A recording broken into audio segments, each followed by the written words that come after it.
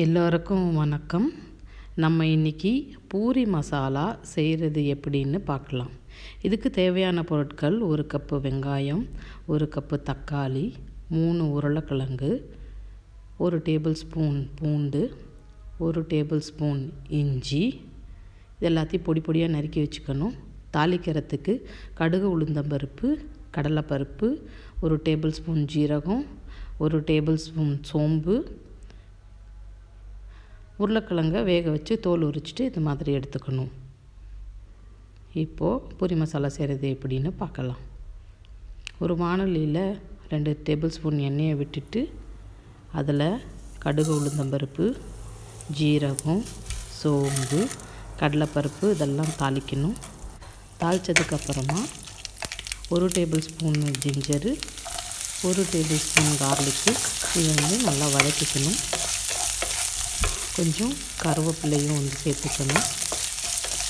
கருவேப்பிலை சேர்த்ததுக்கு அப்புறமா 1/2 டேபிள் ஸ்பூன் மஞ்சப்பொடி போடணும்.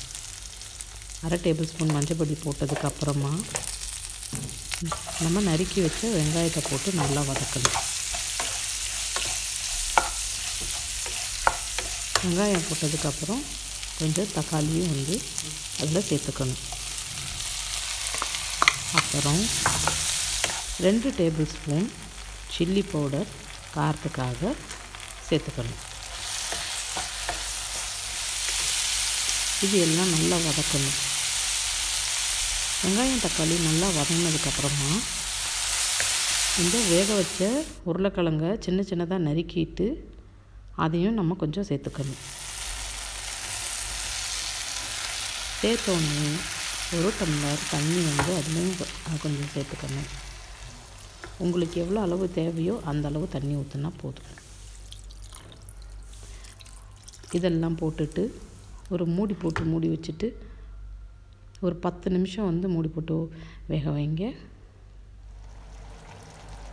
அதுக்கப்புறம் 10 நிமிஷத்துக்கு அப்புறம் மூடியை திறந்தால் நம்ம பூரி மசால் தயார். இதே பூரி மசாலாவை கொஞ்சம் தளன்னு தண்ணியாக வேணும்னு நினைக்கிறவங்களுக்கு ஒரு கப்பில் 1 டேபிள் ஸ்பூன் கடலை மாவு, 1 டேபிள் ஸ்பூன் நம்ம இட்லி மாவு இதை 1/2 டம்ளர் தண்ணியில் கட்டி இல்லாமல் கரைச்சிட்டு அந்த பூரி மசாலில் நம்ம ஊற்றணும். கொஞ்ச நேரம் கொதிக்க விட்டு அந்த பச்சை ஸ்மெல் போகிற வரைக்கும் கொதிக்க விட்டு இறக்குனா உங்களுக்கு தண்ணியாக இதே பூரி மசாலா கிடைக்கும். ரெண்டுமே நல்ல டேஸ்ட்டாக இருக்கும். பூரி மசாலா தயார்.